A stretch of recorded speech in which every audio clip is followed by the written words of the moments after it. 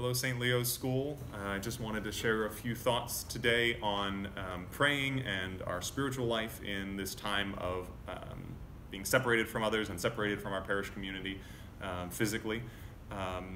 First and foremost, we always talk about the importance of Mass and the beauty of the Mass and the importance of coming to Mass and receiving Holy Communion. And that's something that we're not able to do right now. And I can't help but think about the Christians in Japan hundreds of years ago.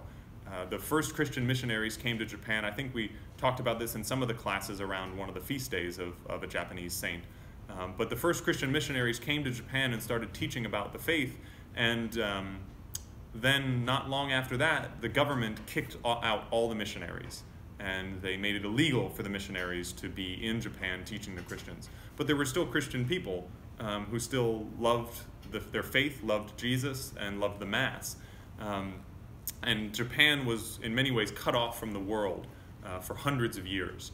And then finally, when they opened up Japan and Christian missionaries, I think French priests came to Nagasaki and set up a little church. A man came into the church, a Japanese man, and he asked them 3 questions. And he said, first, do you venerate Mary, the Mother of God? And the priest said yes. And he said, second, do you follow the Pope in Rome? And they said yes. And he said, third, are you married? Asking the priests. And the priest said, no, we're not married. And since he passed their little test, he took the priests to a whole community of Christians who had been living their faith in secret without any priests for over 200 years. And so that's something we can relate to in our short separation from the Eucharist. And I think it's there are prayers out there called spiritual communion prayers. And we're trying to make them available on our parish Facebook, our parish Instagram, on our parish website. And these are great prayers to pray when we're separated from the Eucharist, when we can't receive the Eucharist. Especially great prayers to pray when we're able to watch Mass on EWTN or other means like that. Prayers of longing to receive the sacraments. So that's very important. The other important thing to remember is there are a lot of resources out there right now.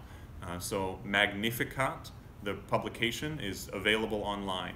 The USCCB, United States Catholic Conference of Bishops, has all of the readings for Mass, Sunday Mass, daily Mass, all the Masses, so you can always find the readings there.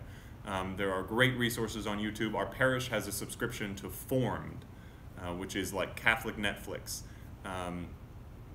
And we will be continuing to provide resources from our own parish, our own resources on our Facebook, our Instagram, through these videos, and on our website. So stay tuned, keep praying, keep all of us in your prayers. You're certainly in all of ours.